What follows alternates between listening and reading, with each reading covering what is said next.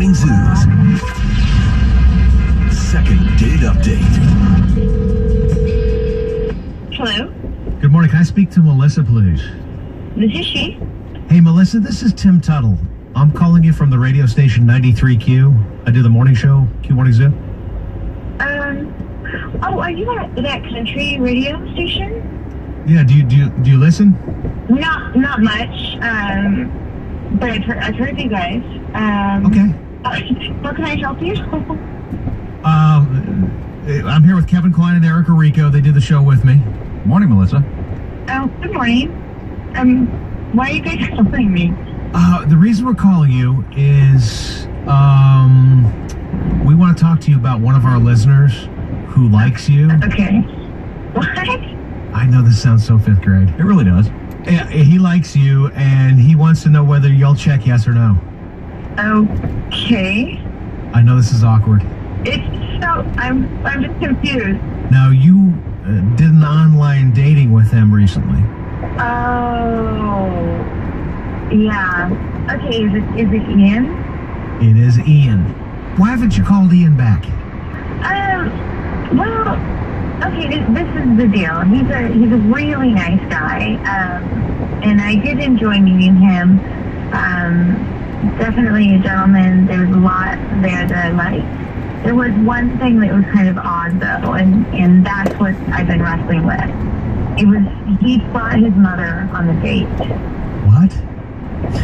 Yeah, she didn't actually sit with us, but it was pretty clear that he had sort of arranged for her to meet us and, meet me, I guess.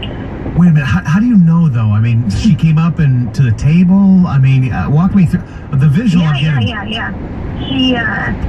She came over and then just sort of pulled up a chair and sat with us for a little while. Nice lady. There was nothing wrong with her or him. It just, the whole thing struck me as a little bit odd. I'm not really sure what to think.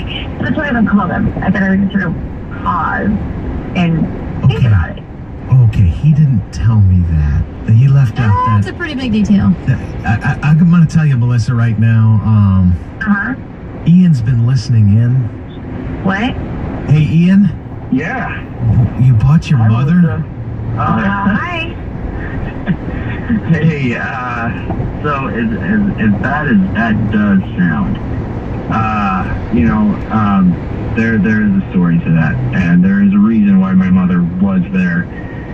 So she's been getting some work done on her house, and so she had to leave, and then some pipes burst. So she had to leave her house for an entire day, and this just happened to be on the same day that I'm meeting Melissa for lunch on my break.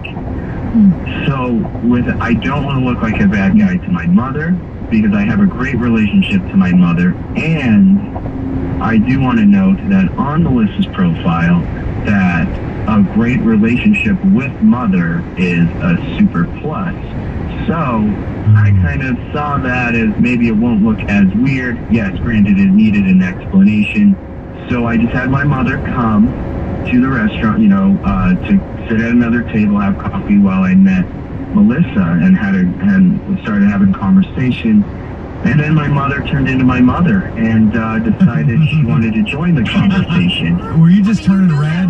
Were you freaking out? Absolutely. Again, I probably should have said, no, this is what happened. This is why my mom's here. It seems as, hey, Melissa, I mean, her pipe burst, and he was playing to your profile. That's what he was doing.